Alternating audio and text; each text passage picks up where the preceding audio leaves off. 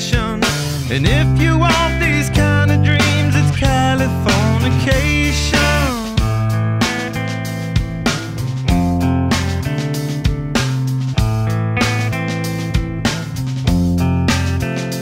It's the edge of the world in all of Western civilization. The sun may rise in the east, at least it's settled in a final location. It's understood that Hollywood sells Californication.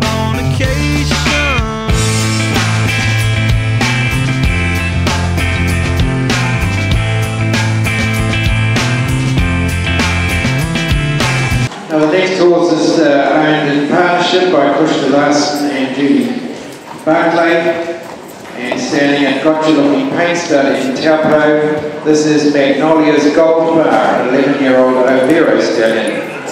Wrangler, as he's known at home, is by the top paint stallion Touch of Hillbilly, and out of the top performance mare Magnolias Fay. He was purchased by the partnership with the intention of gelding him and then competing him as a roping horse, and this plan changed due to his incredible temperament and can-do attitude. He will remain as a stallion and will be seen out on the rodeo circuit this year competing in barrel racing and team roping.